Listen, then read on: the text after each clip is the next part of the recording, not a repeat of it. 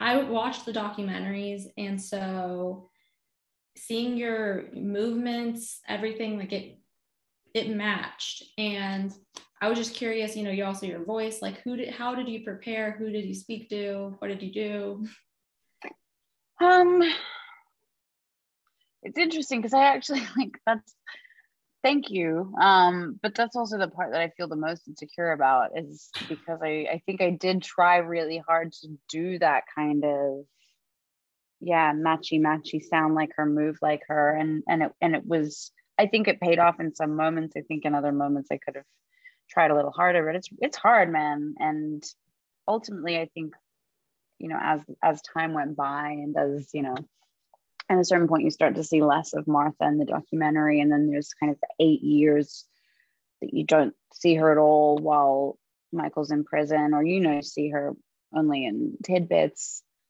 In that time, that's kind of the part that was the most challenging, because I had to like plot what happens to a person to get them from here to here, because by the time we see her next, she's like, for all intents and purposes, like this self-actualized woman, and she's a full person, and you can see how much progress she's made in her life and in her understanding of herself. And yeah, I mean, in terms of preparation, I just think there's so much information out there about her and her sister, and just kind of figuring that out, internalizing that, getting to know it as much as I possibly could, and then just leave the rest up to imagination. It's like, it's not that hard to imagine what, what being orphaned as a toddler would do for your sense of self and belonging. And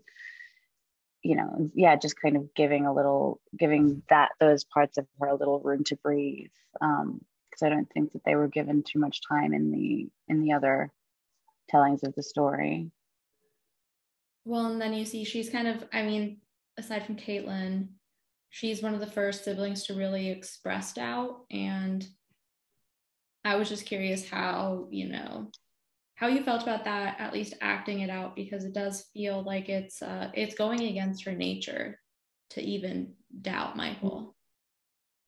Yeah, I think that, aside from the doubt of it all, I think that ultimately what she's kind of begging for when she expresses that doubt is just for like someone to see and acknowledge like how absurd the whole thing is. How absurd it is that they even need to have conversations about whether or not their father killed their mother. Because I think that everybody's so afraid to kind of let themselves feel the absurdity of it all, because once you do, it's like Pandora's box, and you like can't put it away again.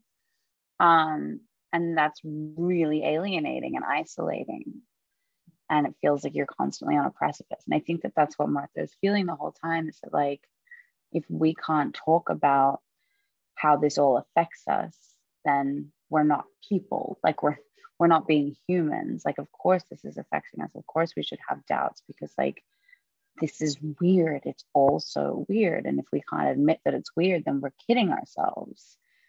And so she's kind of just begging someone to help her not feel so crazy.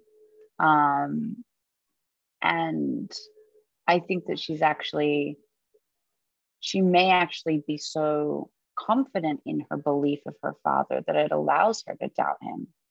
I think that it allows her to actually think about the realities of it, because she knows in her heart that he is innocent of this crime. That's interesting that you say that, because then you see, Margaret, like she's doing the research for the poker, but it doesn't seem like she's even stopping to think about what's actually happened. She's thinking like, what can I do to personally alleviate myself of this guilt? Yeah. So I thought I think that's really interesting. I also wanted to ask, like, what do you hope people take away from this, especially from your character, who her mental health is discussed more than any of the other characters, in my opinion?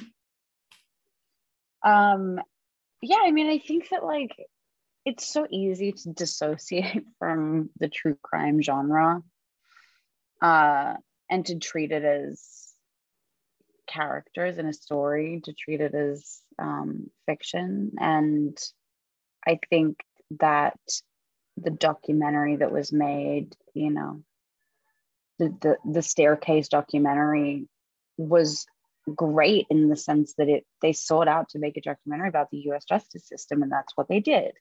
And it just so happens that the case that they focused on was abnormal and unique and absurd and had all of these other parts to it.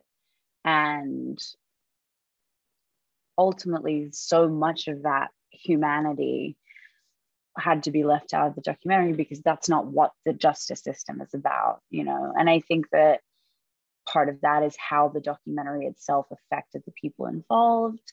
It's how this tragedy affected them emotionally, not just their lives around the documentary, but the trial, but like how they grieved and how they grieved publicly, which nobody should ever have to do.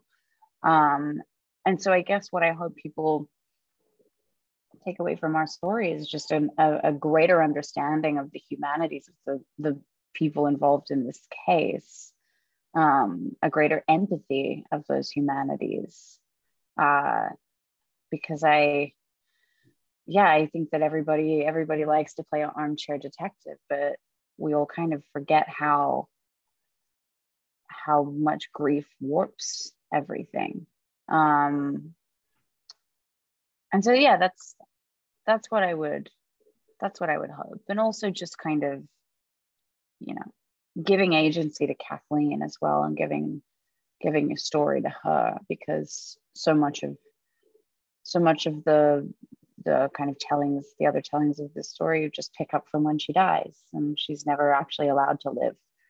And we allow her to live. We give her this life to herself, and, you know, which she had, which was a real life. And it's not just a statistic, it's not just a story, it's not just a victim, it's, you know, it's a real full life.